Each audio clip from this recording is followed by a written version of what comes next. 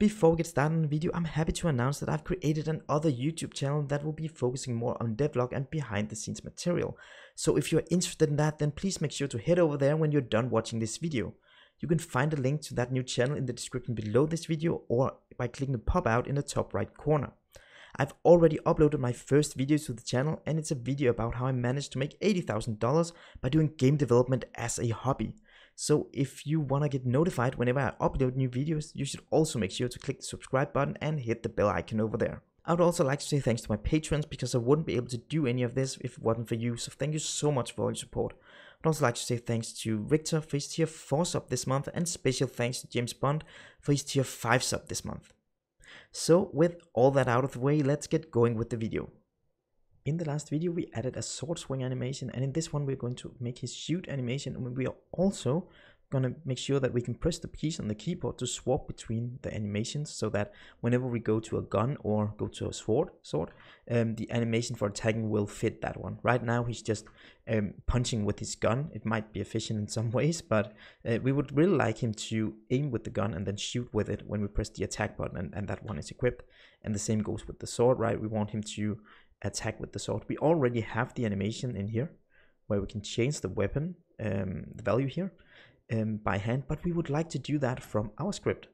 Let's go to our AnyState animator right here, and inside that animator we already have something called like try play animation, and we have some different things that can be used to swap weapon. But what we would like to do is to set that value. Right now we want to set the value for the weapon here from the script, and to do that we can go anywhere in the script here and make a method called set weapon, and it's going to take in a float called weapon, and this float is going to set the value in the inspector. So let's do that. So we say animator dot set float. We're going to use the weapon as an identifier, and then we are going to use the weapon variable as the key. And this means that this method here will be able to set the value on this weapon here. So where are we going to call this this method here? And that's a good question, because we can do that in different places, but I would like to do it from my try swap weapon inside the player actions. So let's see if I find player actions, and there is a swap weapon, and we have try swap weapon here. And that means I would like to say player dot components dot animator dot set weapon, the method we just created, and I want to set the player dot stats dot weapon here, and then I need to cast this into a float, I guess, or an integer. Actually, let's just round it so we have an integer. So this will now try swap weapon is already called when we press the buttons, but now it will actually also set the value. So we don't have a gun animation yet, but we do have a sword swing animation. So let's see if we can actually see if this works. So we're walking around, control will make him punch. If I press 2, 3, he's using the sword swing animation now. If I select the player and the rig, you'll see that this value is now 2, and if I press 1, it's 1. So 1 should be the gun, right? But that's coming later. And then if I press 1, it goes to the punch, 2, it goes to the gun, and 3, it goes to the sword. So we need to put something in here to replace the gun swing animation here. So let's create that. Now we have the functionality to swap between them. Now we need to create the animation, and we can do that by selecting the rig, going to animation, going down here and create a new clip, and go to our animations. See here, assets and animations and body, and we can call this one body underscore gun underscore attack. Could also just call it shoot, but it's called as we did with the other thing, so gun attack. And then we need to open up our scene and find the fox here. So how do we attack with the gun? We can do it in different ways, but for now let's select the rig here and make sure our gizmos are on. So I want him to put his hand forward kind of and straighten it up, and actually let's just press record before we do all this, because if we don't do that, it's not going to work. So press the record button and straighten his arms like somewhat there, I think. Straighten out this arm. Let's see, I just want to zoom in to see if it looks how it looks. It looks okay. I can move up this one, not that one, this one maybe a bit, like so. And again, these are something you can switch if you want to. And then we have this arm here. It needs to go up like so. So he's holding like both arms on the gun. Maybe I can move this down a tiny bit so that we can see we have two arms. Actually, I think I want to make this one a bit lower than the other, maybe, so I can see I'm holding with both arms up there. And that's the first step, right? He's starting to aim, putting his arms like forward with the gun. And then I want to move to where about 6. So we need to zoom in a bit. So yeah, we can do like this. So 0, 6. Or actually, let's go a bit further out. Let's go to 10 something, yeah. And oops, now I deselected it. So I want him to have some kind of recoil when he shoots, right? So he needs to put down his arms somehow. So let's select his arm first. This needs to go down about here. And then the rest of the arm needs to go upwards, kind of like that.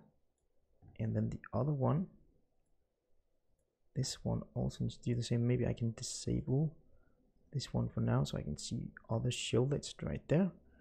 So this one should also follow the other arm, kind of. Let's see if we can manage to do that somehow. Like that.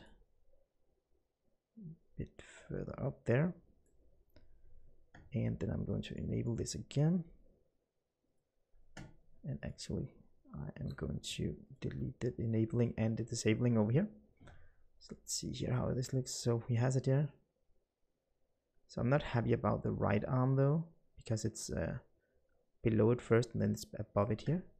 So I'll actually go and disable that one and select, oops, nope.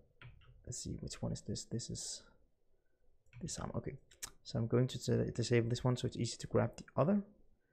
And I'd like to just move it down so it's below the other one as it was before, I think. This looks a bit better. Maybe also move it a bit more back. Yeah, I'm pretty happy with that though. And then I'm going to enable this again and remove the enabling and disabling note here. And then we take the whole thing from the start here and put it at, where's 20 or something? Where's 20? There. And that's it. So now we have a shoot animation, I think. We stop recording and we run over this. Like he takes his arm up and he shoots like that. So he aims, shoots, and there we go. We of course also need to put the gun in the right place, of course. So let's try to do that as well. The shoot animation of course needs to be put into the animator, and this is also body gun, so we also need to say create new clip and go to animations and say legs and call one called legs underscore gun underscore attack. And basically they're just going to be standing like this, nothing different from that. So we can actually take legs idle and take the beginning here, go to legs gun attack and paste it there, and that's it. Because the legs are not going to do anything when we shoot. We have a shooting stance, we just keep it there. Then we are going to open up our animator and select the blend tree and add an extra motion field. Put the motion field in between the punch and the sword and make sure that we have our what is this? This is body gun attack. And then we do the same for our legs. Let's select the layer and take the legs, open up attack and add that extra little motion field here, put it in the middle and select legs gun attack. There we go. So the threshold for punch is 1, gun is punch is 0, gun is 1, and sword attack is 2.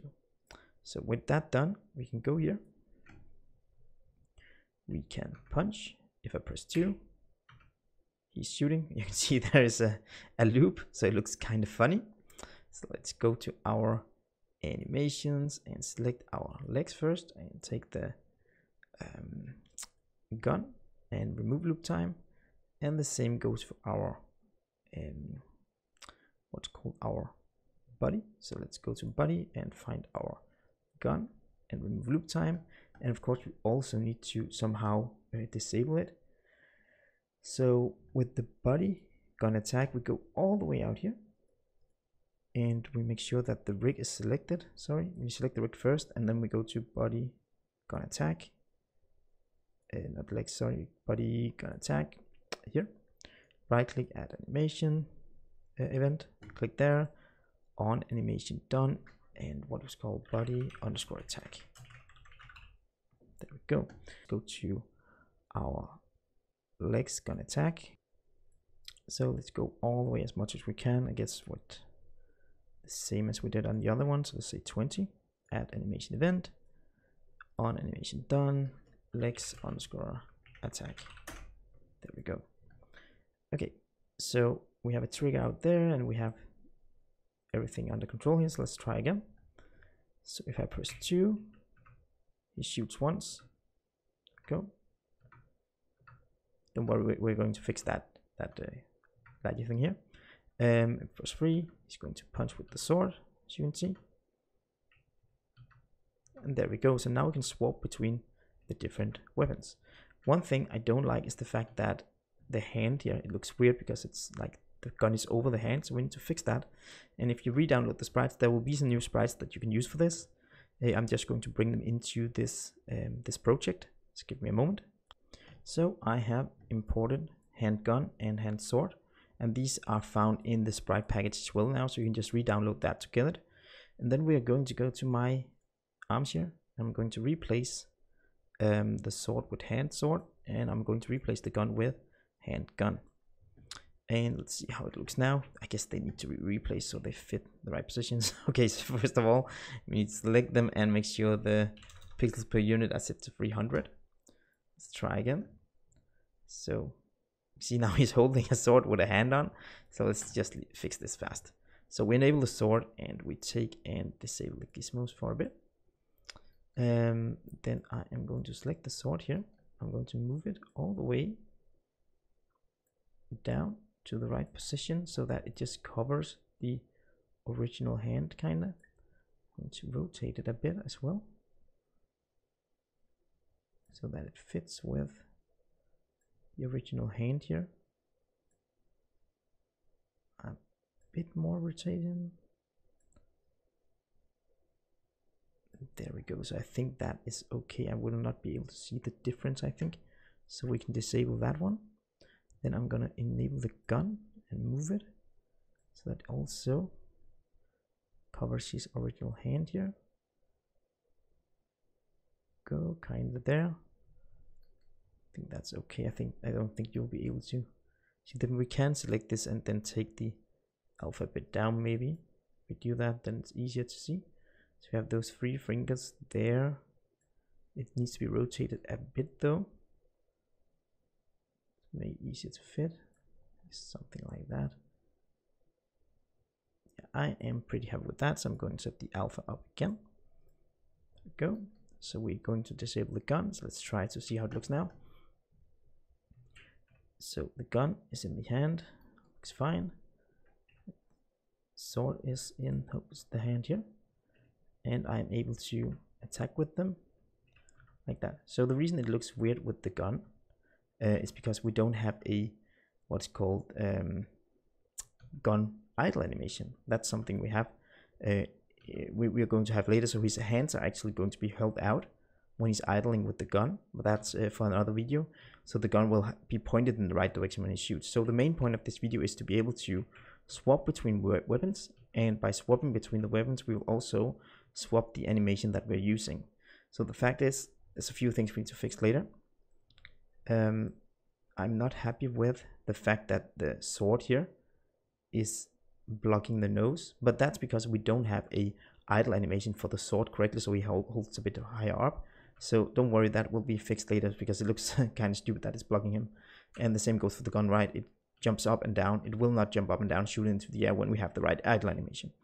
Anyway, that is actually what I want to do in this video. I want to make sure that we can swap between weapons, and we could have the correct animation when attacking with them after swapping.